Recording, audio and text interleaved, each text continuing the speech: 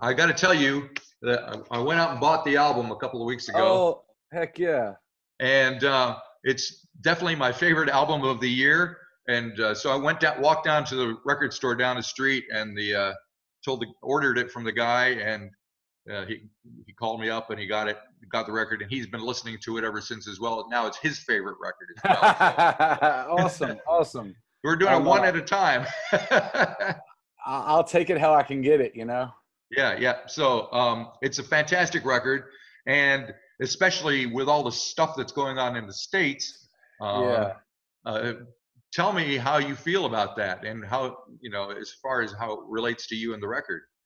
I wish I could say that I was prophetic enough to know this was coming and that I was going to write about it, but I was not. I was writing about where we were a year ago, right? Kind of the divisiveness of our country, and then throw a global pandemic and an election year on top of that, and this record became all too timely, way too quickly. Yeah. It's one of those records that I was hoping would mature, and we wouldn't see it come to fruition. We wouldn't see some of these things happen. But here we are, less than 2 months after the record comes out, and it almost seems as if I was writing about the current times. Yeah. It's a good feeling as a songwriter to know that you wrote something that was relevant, but it's also a weird feeling knowing that these songs kind of are talking about the worst possible scenario, and here we are in the worst possible scenario. I understand. Yeah. Are you in North Carolina now? Yeah. This is where I'm based. A lot of people move to, Nashville or Austin or New York, and I was born in North Carolina. I went to school in North Carolina, and so it only made sense for me to try to build my music career out of the state that I was born in.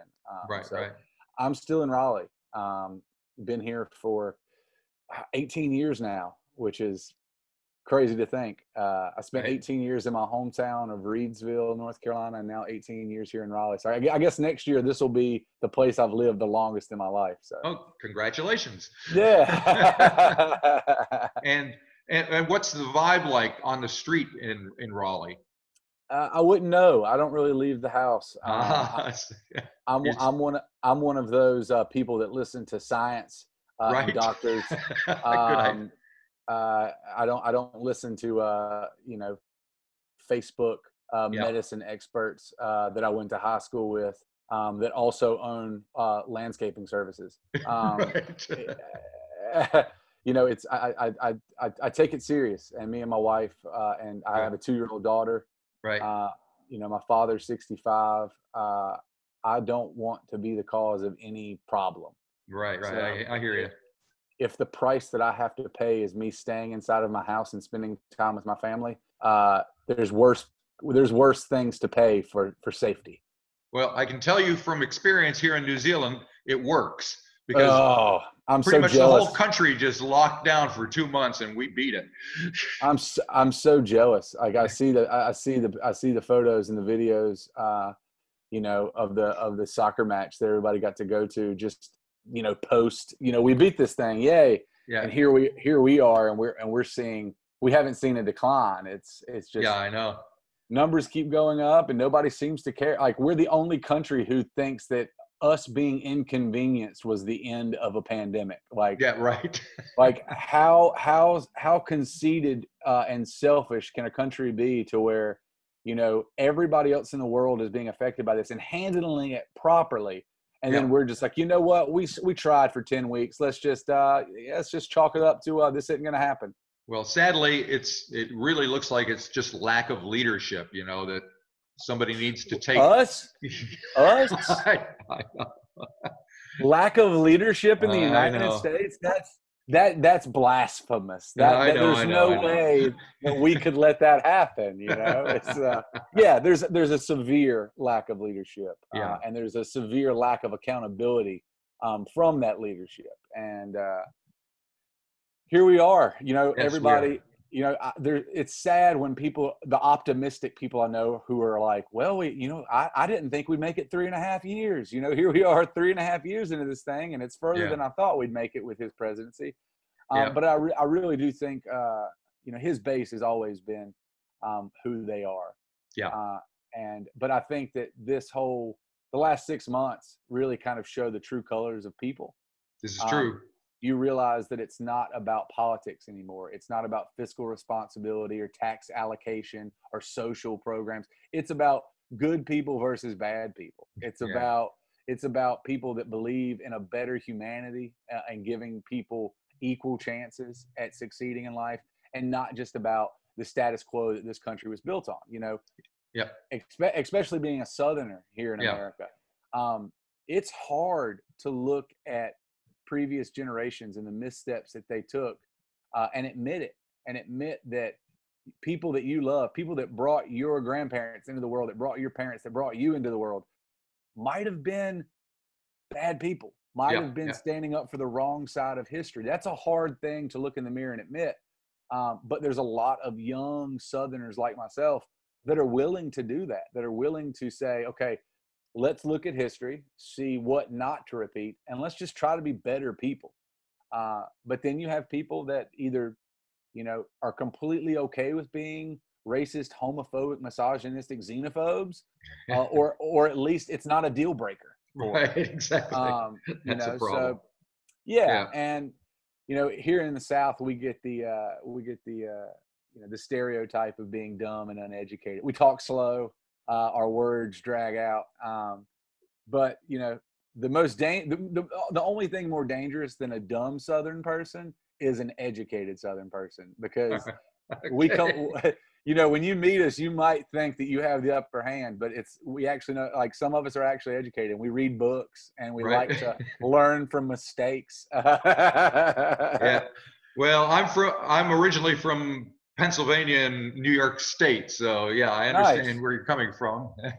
And I lived briefly in Florida, and we won't hold that against you. Thank you. I appreciate it. But and I'm curious, like you say, the album has been out for 2 months now, but you've been in kind of isolation. Have you gotten much feedback from people about what you were writing about and how you're approaching these things? Yeah. So we put the record out on May 1st, which is weird because that's smack in the middle of, that was even when Americans were quarantining. Right. That was when it was still a very serious thing. So there's no handbook for releasing new music in the middle of a pandemic. You have no idea if it's even going to be received by people. You have no idea who's going to listen to it. But what we learned is when you lock people up for 8 weeks, 10 weeks, 12 weeks, they become hungry for new art. Yeah. Especially when nothing is being created. So luckily for us, we recorded this record in December. Here we are sitting on a piece of brand new art. You're given the decision to go ahead and put it out on your release day, or push it until the fall when you hope that you can tour behind it.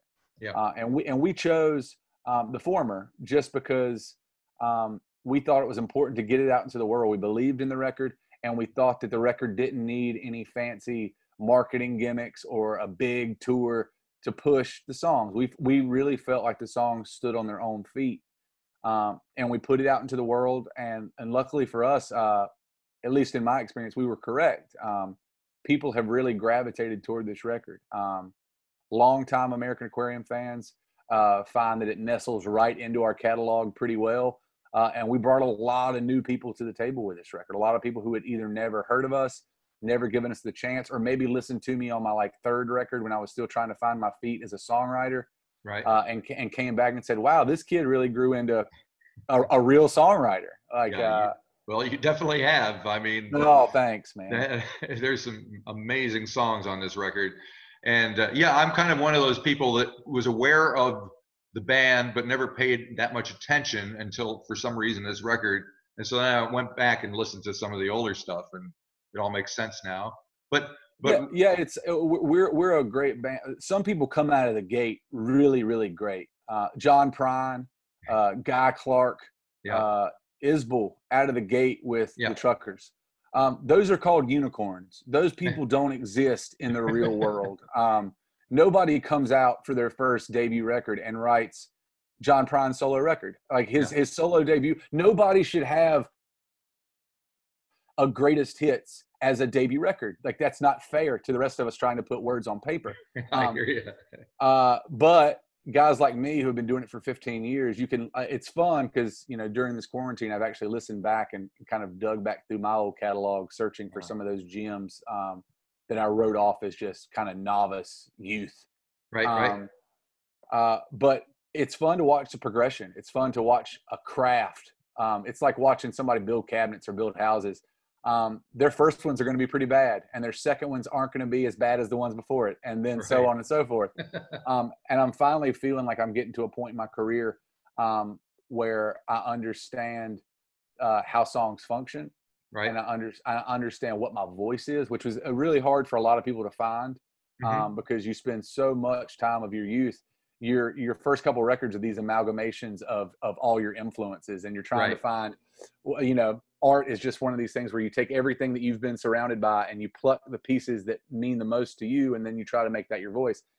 You know, this is our 8th full studio record as a band, and I feel like I finally not only wearing my influences on my sleeve, but also finding my own spot to stand up and say something in a way you can definitely hear, you know, some Tom Petty, some, you know, Dylan or Neil or whatever in there, but it's not like you're aping them or anything. You have your own voice at this point. Yeah, if you want to hear me ripping off Springsteen and Petty, listen to the first 2 or 3 records. It's me knowing the kind of music that moves me, knowing the kind of narrative storytelling that moves me, knowing the kind of songwriter fronting a really great rock and roll band moves me. And then the last couple records, you're finding, you know, somebody who can tip the hat and not fully ape them. You know what I mean? Yeah. So you mentioned a rock and roll band. Really, even though the band has been around for many years, there's a lot of new members this time around. You kind of revamped the whole band last year, right? Yeah, I'm pushing close to 40 members that have been in this band in 15 years. So to say that turnover has been tumultuous is a severe understatement. Right. It's I've had a lot of band members, but the newest version of the band has been here a little over a year now. They're the band that I made the record with back in December, and for the foreseeable future, they're not going anywhere. They're you know, every time you replace a band member, you're hoping to take a step forward and replace them with someone with more experience or more talent or more just overall drive. And I feel like I've really hit my stride as far as the people that I've surrounded myself with to make music, because not everybody I've surrounded myself with has been talented. I think at a certain point, you're able to pull in talented people, but finding talented people that really love serving the song as much as you do, that's the hard part. Finding a good guitar player is easy. Finding a guy that can just solo the whole time is really easy. Finding a guy that has restraint, finding your version of Mike Campbell, finding a guy that can sit back and just play the same couple notes and make this really iconic lead line.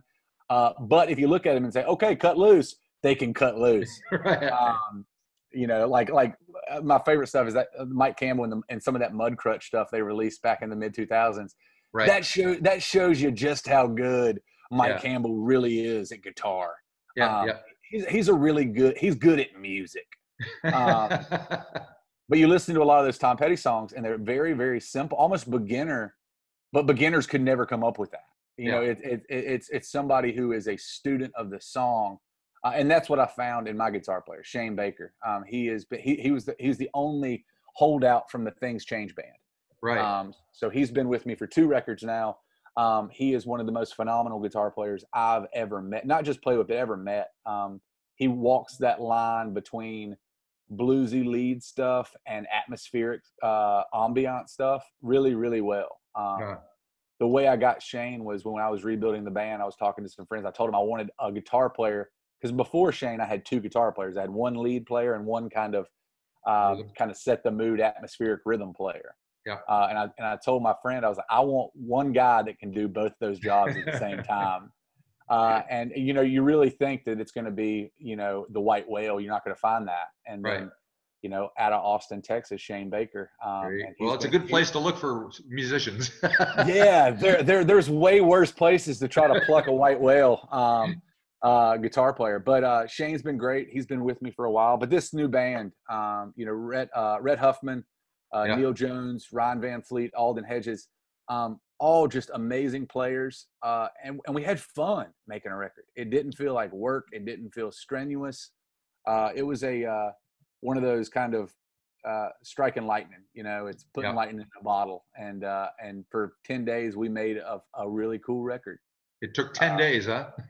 Yeah, well, it took 8 days. One of the days was setting up, and one of the days was breaking down. But I still paid for those days. Right. So yeah, we cut that record in 8 days. All the basic tracks were done in 4 days. So we went in. We were averaging about 4 songs a day when we got in, and then obviously a song like "Me and Mine" took an entire 15-hour day. Right. To build into this mountain of an opening track. That is a good way to describe it. It does build up and it does hit you. By the time you're done, you're just like, whoa, what was that? Yeah, some people, a song like that can only go in 2 places on record. It can be a closer or it can be an opener. And most people, I'd say 9 out of 10 people would choose to make that a closer. Yeah. We went the opposite. We decided that we wanted to punch people in the mouth from the front. Like, I imagined someone who had never, I imagine you listening to the record. I imagine someone who had never listened to the band, putting that on, it starting as a folk song and then turning into almost a Wilco Sky Blue Sky jam. Yeah. And I imagine that song ending after 7.5 minutes and the listener saying, what's next? Like, what? Yeah. Like, if that's the opener. Yep. Where, like an almost an 8-minute rock opus, where do we go from here? And that was that was the intended effect. That was very willingly put at the front of the record, just because we wanted to sucker punch people. We wanted people to we wanted to let people know that this was not a normal American Aquarium record. This was not a normal Americana record. Yeah. Because it's almost like you've built it the opposite way you would think. The songs at the end of the record are kind of like the ones that would more likely be singles. The Long Haul and A Better South, and did you look at it that way, or? Yeah, the Long Haul was definitely a purposeful placement. The record, for those that are unaware of the record is an extremely dark look at the American landscape, especially politically and socially. And I didn't want the last song of the record to be like a dirge. I didn't want it to be just another 4 minutes of negativity. I wanted to leave the listener on a hopeful note. I wanted to leave the listener on an uptick. I wanted the last thing that you heard almost a rally cry of, no matter how many times we fall down, you've got to get back up and stick with it. Yeah. This great American experiment that we're currently in. It's one of those, and it can be, and I apply it to 3 things in my life. I apply it to my tumultuous band member departures. I apply it to my sobriety, and I apply it to my relationship with my wife. And so those are 3 things where I have fell down, and instead of quitting, got back up and worked to make it better. And so I wanted to leave the listener with that kind of message, instead of, let's say, a Me and Mine, or A Day I Learned to Lie to You, or 6 Years Come September. I didn't want to leave it with a really sad, depressing message. I wanted to leave it with, pull yourself up and go get them. Yeah. And what kind of reaction have you gotten to the song "A Better South"? Because that's, I just wonder, maybe it's good that you're in isolation. Yeah, it's when you call yourself a country band, and I think at the root of it, we are a country band. A lot of traditionalists will argue that we're not. We're a little too rock for your traditional country people. We're not pretty enough to be on the radio. But at the root of it, we tell stories. And that's what country music is. Country music is an honest interpretation of life. and anything with an acoustic guitar and a guy telling you a story in 3 verses and a chorus is country music. I don't care how you church it up or what all-encompassing umbrella you put it under, like Americana. Yeah. You know, it's country music at its root. And this is true. When you release a song like that, that is a self-reflective look in the mirror of where the South is and where it was and where it could be. You know, this is coming from a progressive Southerner who is the Drive-By Truckers had a really great way of describing the duality of the Southern thing. It's about loving where you're from, right, and also hating some of the things that where you're from created. Yep. So it's about, like, for me, 2 of the greatest things in this entire world come from the South: music and food. Mm-hmm. There is nobody in the entire world that does food or music better than Southern people. I will argue that until the day I die. I love that about the South, but I also hate I talk about it in the song, that kind of shadow, the original sin of America that took place in the South. What the South was built on, what our economy was built on, what our social structure was built on. It was built on hate and taking advantage of people of color.